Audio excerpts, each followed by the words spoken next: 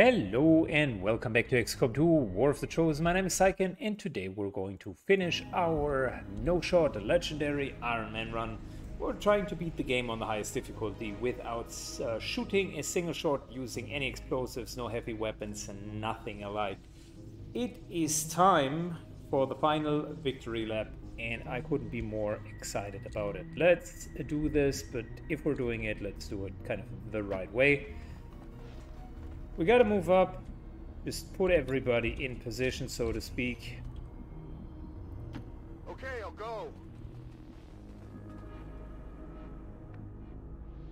Edgar and Poe moves over here. We're still requiring a few more rounds until all of the cooldowns are being fully reloaded. And then we should be fine.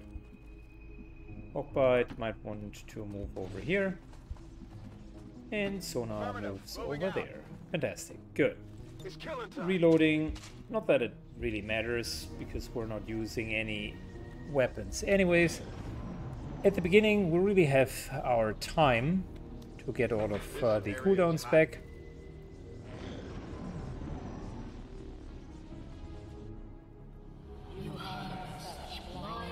Good.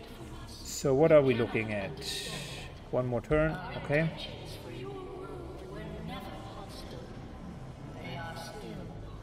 Good. As I was saying, it has been a long run and I want to finish it on a high note. So the way to do it is to potentially move in and start getting some allies right away. So we're not going to start simply by engaging and like attacking all three of them. Instead, what I would want to get out of this here are two Archons that are going to work for us in the future. Time for our domination. Archons are just such incredible tanks. Also, they do have their melee attack, which is totally fine for this run. And Blazing Pinions, I think, since it's a natural ability, would not be considered a weapon. So that should work as well. Your persistence is admirable, but tired. It is time to accept the path laid out before you, Commander. Good. We're moving in, like I mentioned. Good old domination. See, that's the advantage if you really have maxed out Psi operatives. You start this encounter, not only did they each immediately kill one of the enemies, nope, they even made it a full ally right off the get-go.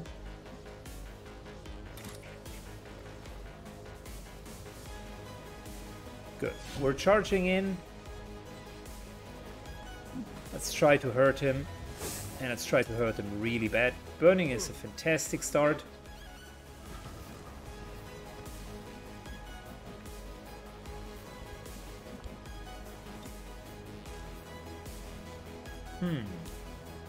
That's potentially a bit far away.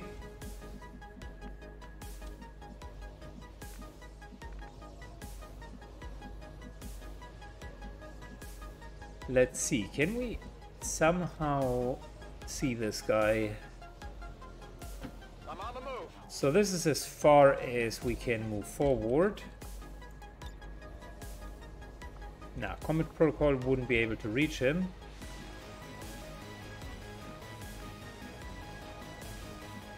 I really don't want to use my Dimensional Rift on him.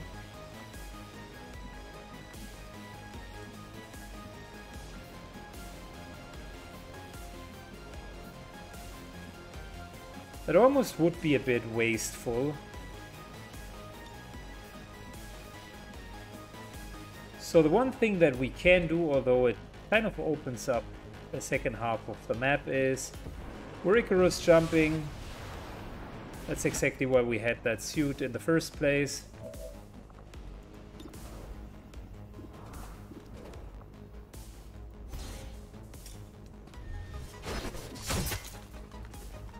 And let's continue to hit him.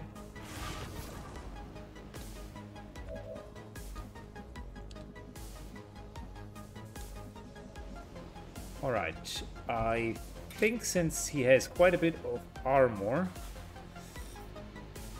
what we actually can do is we can follow up and use the katanas. So that's a lot of damage.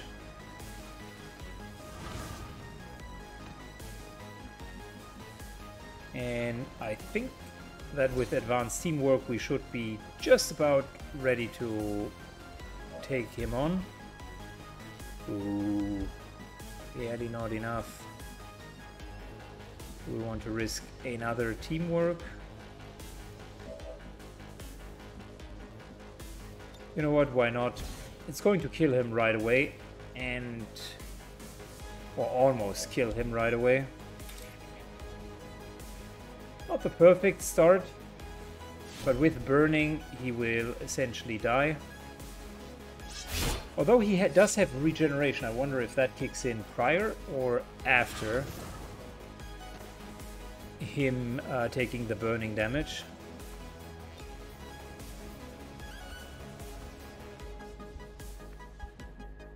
Yeah, again, still don't want to waste my AoE damage. Instead, we're moving the commander into a strategic position up here.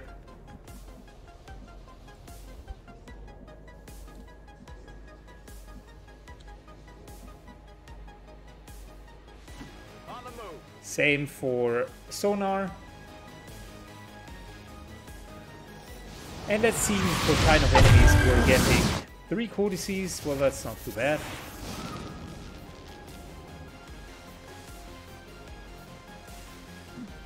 I mean, they can teleport in, but yeah, realistically speaking, not a problem. There's the attempt to mind control. Of course, we're going to be immune. So that joke's really on you, buddy.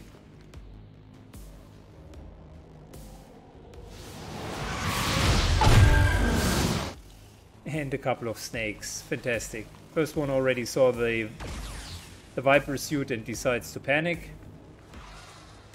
Yeah, hilarious. Okay, cool. One thing at a time.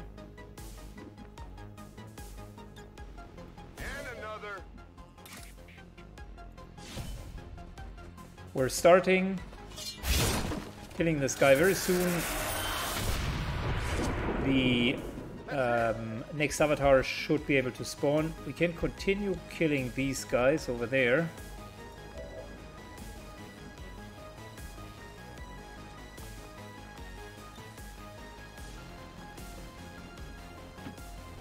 Let's move a little bit further.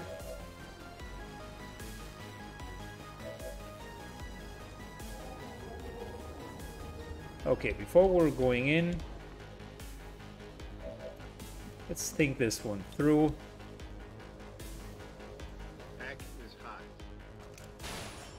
Again, we got some Reaper abilities. Might as well use them in order to clean up.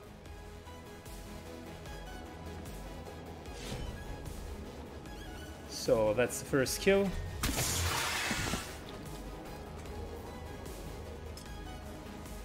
Nailed him. 8 to 10. That's not a not an ensured kill.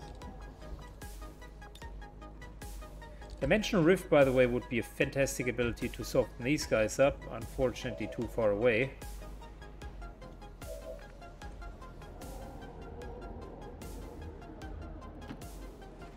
Our living mimic beacons are moving to the enemies.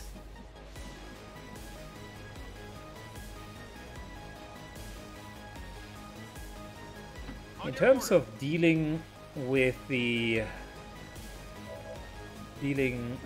codices, I do have an idea.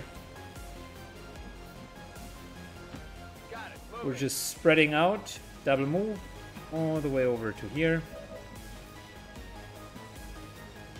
What's over there? I would inspire sonar. The enemy should fear us. That means we can finally use Capacitator Discharge. I want to make a statement and kill the enemies right away when they're entering.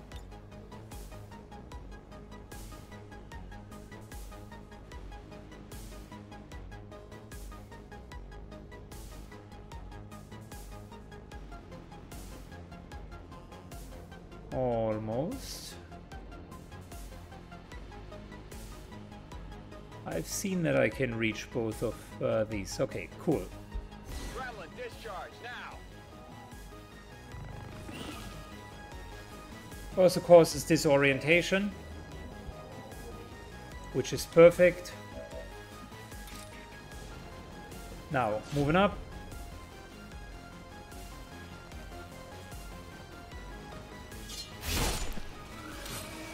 Time to deal with both of them. Check it before you get too close.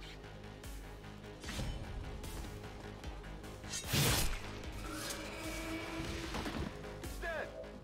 And I pretty much know that there will be a pack over here, right? The question is, how are we going to deal with that guy?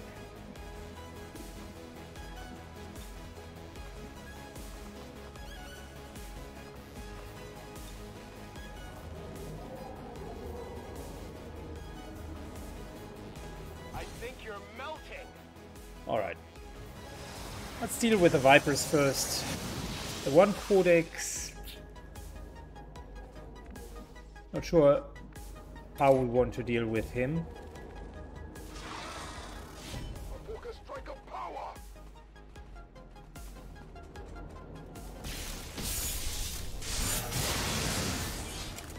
Alright, Hawkbite definitely is not taking shit from anyone. Potentially move into here because there could be a spawn.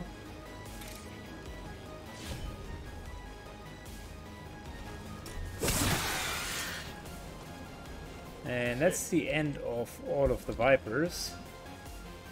Moving all the way into the middle where the spawn theoretically happens. If it so happens. If it happens here, even better. Commander will take care of that.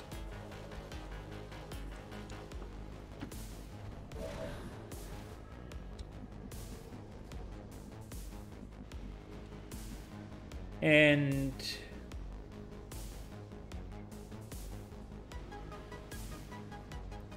yeah, let's stand up here.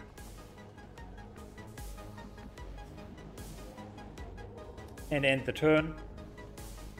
Like I mentioned. Not a surprise that we're seeing the second avatar spawn right over there.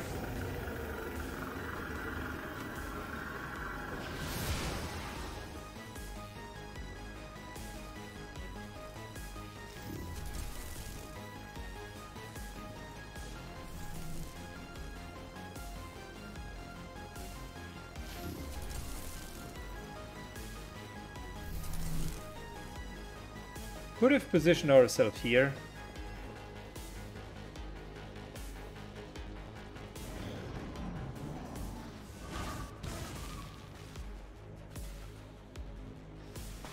Nice little psionic bomb.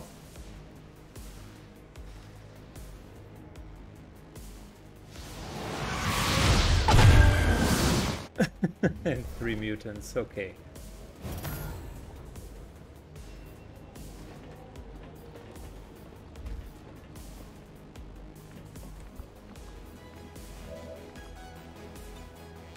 Good.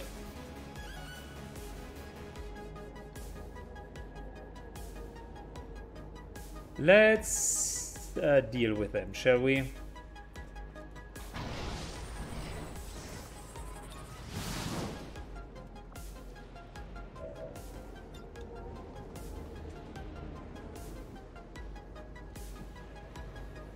All right, so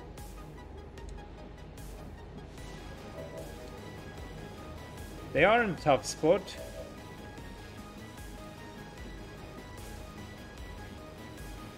I still wouldn't want to attack them in melee.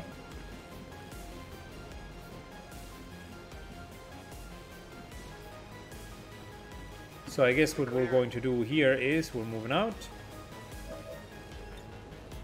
Void Rift.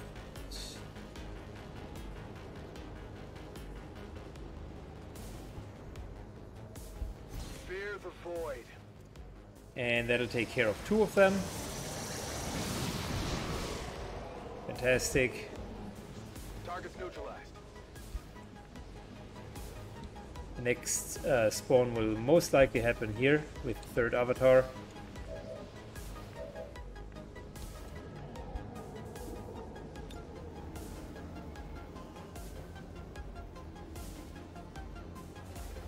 Alright, our tank is going to do exactly what the tank is supposed to do.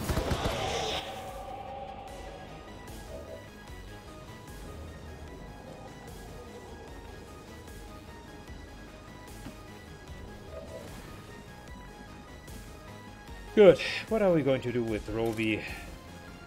I mean, he could move up here. And the problem that I'm seeing is he would be taking damage.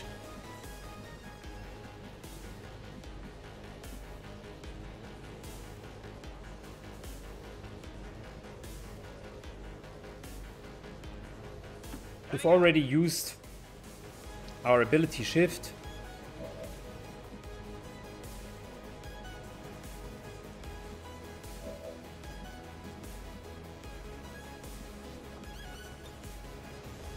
Let's maybe give Roby innate protocol. That way he's going to be less likely a target for them.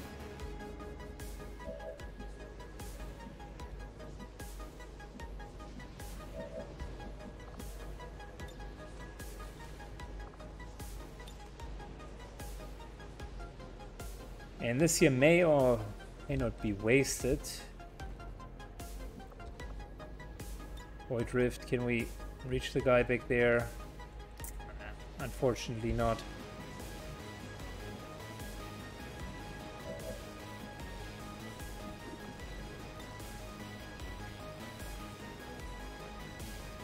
Well, we could combat protocol. Not a bad idea. Essentially sealing off that entire area back there. Combat protocol forces him to move.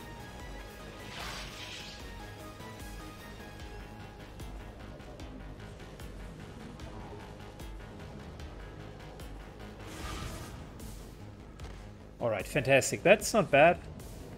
It's actually a pretty decent position.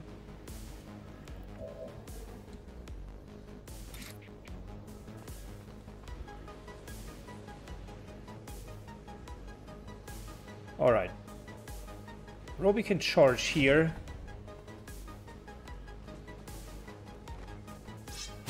That'll give him more than full cover. So he will be pretty much left alone.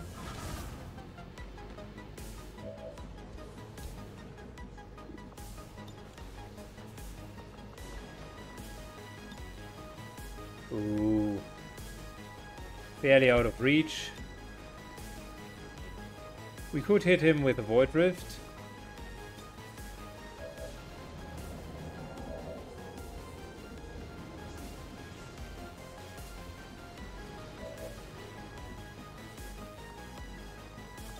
Can we null lance someone? No.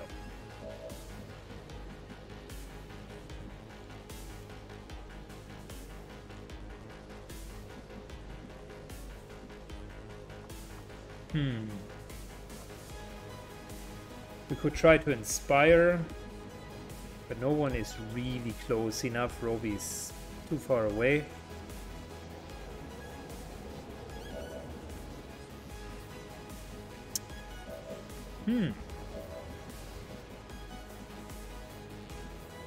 I think, to be honest, the Void Rift might be a decent choice. At least it deals some damage. It can shred it as well.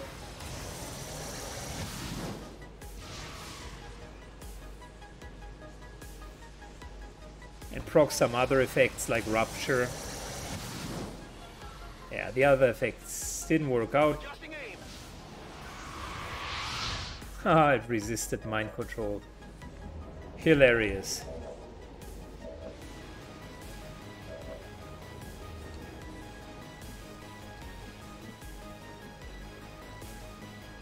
Of course, now Inspire would be exactly the right choice. Unfortunately, we don't have it left over.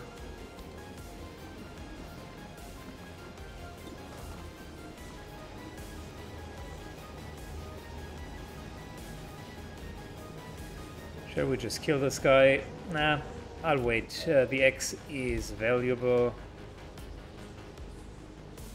Are we going to waste a mind control cooldown?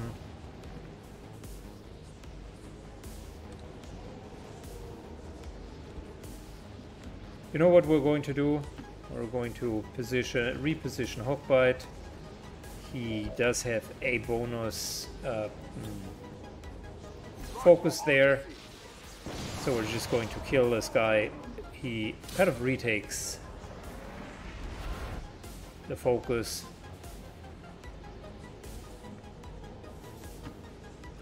And I'm more or less all-inning on the idea that they are going to spawn up there.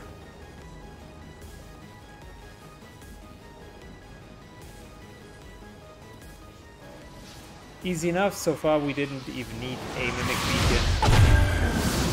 Oh.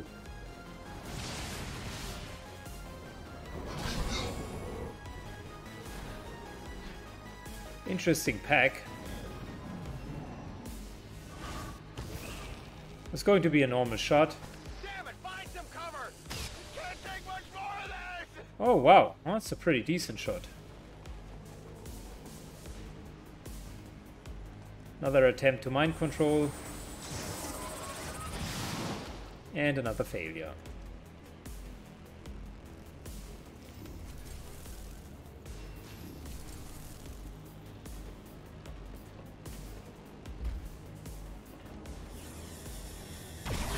Alright, these guys are going to focus on our Archon, and that's okay.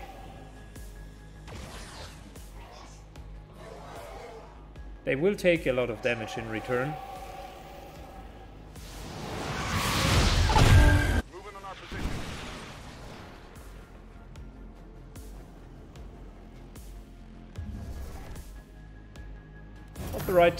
Not the right time to be fearful of mutants, buddy. Unfortunately, they are spawning on the exact opposite side of the map. I've covered one half of the map entirely, and they continue to spawn on the other side. Hilarious.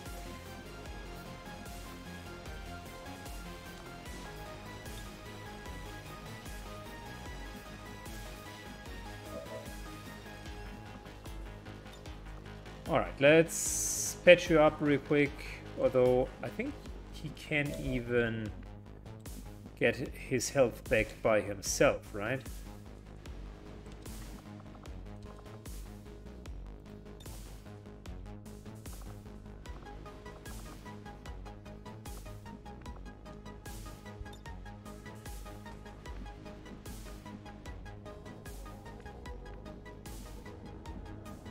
Nothing is happening on this side of the map.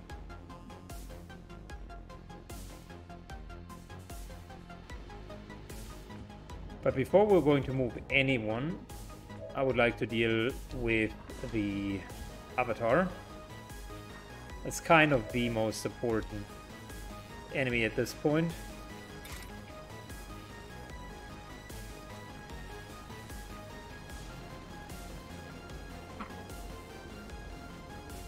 Alright, let's start this.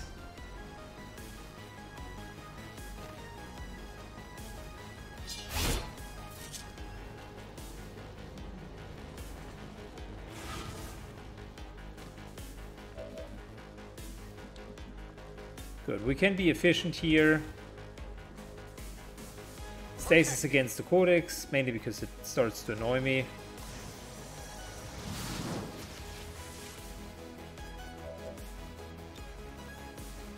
And Null Lens to take out the Avatar.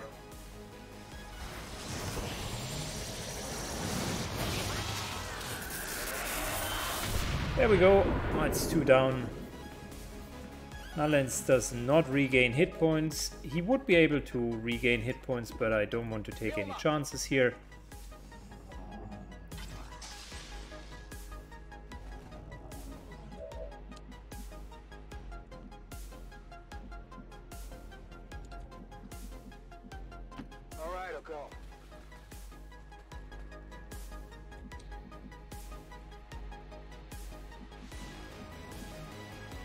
Good. I'm pretty sure that they will spawn soon. In the meantime, since we seem to have so much trouble on the other side, let's move this Archon over. Next round we're going to see a spawn right here, and I want to welcome them with double Blade Storm.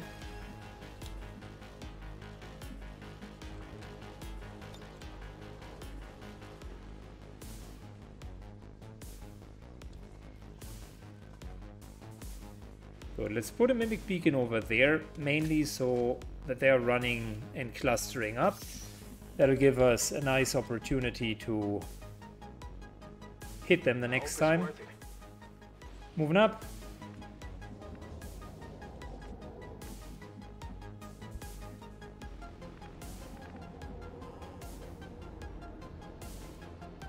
Yeah, overall interesting combat positioning. Normally you wouldn't want to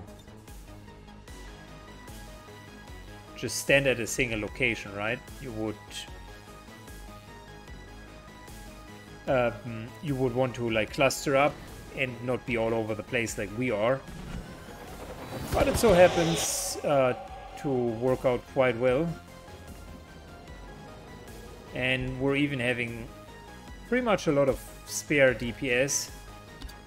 No one got like severely hurt so far. There we go. That's what I was talking about. Potentially 2 attacks with Blade Storm. Fantastic. Starts with already half hit points.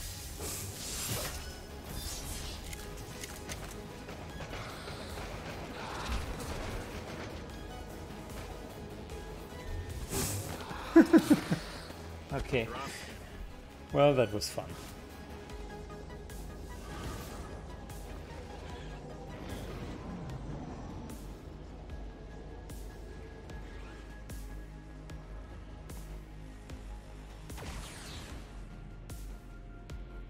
Good. The one Archon here seems to tank the entirety of the enemy team, which in itself is hilarious if you think about it. Lots and lots and lots of mutants.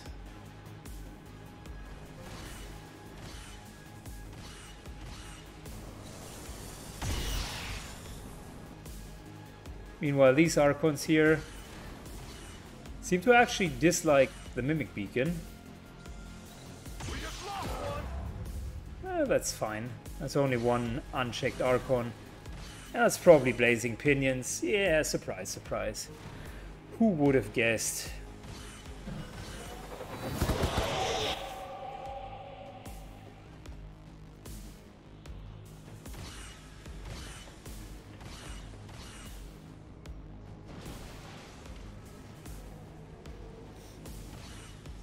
Yeah, the mutants seem to be a bit confused about this situation and are just forfeiting. Well, too bad for them.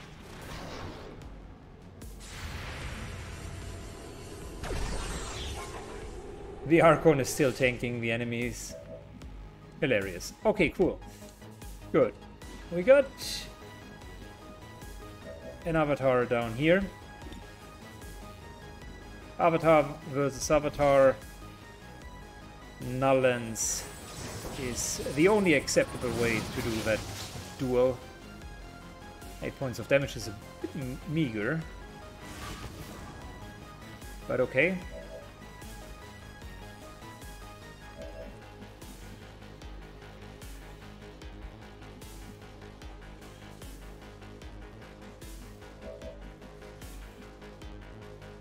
Alright, I see how it is. Is it clear? Even more null lancing is required. You can't run from my power. Eats a second null lance. This time for 13. Fantastic. I would be hard pressed to see how this is not going to be GG. And what other way to end a campaign than to give Hawkbite the honor of finishing it he sprints across the entire map and then slashes the dirty face of the Avatar.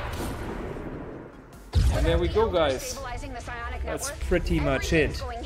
That is the end of the no-shot campaign. I am thrilled. It was a fun challenge. Thank you really for bringing it up in the Xcom2 subreddit. And thank you for staying with me. It took quite a time to pull it off. We needed to farm out that one chosen, the hunter that was melee immune.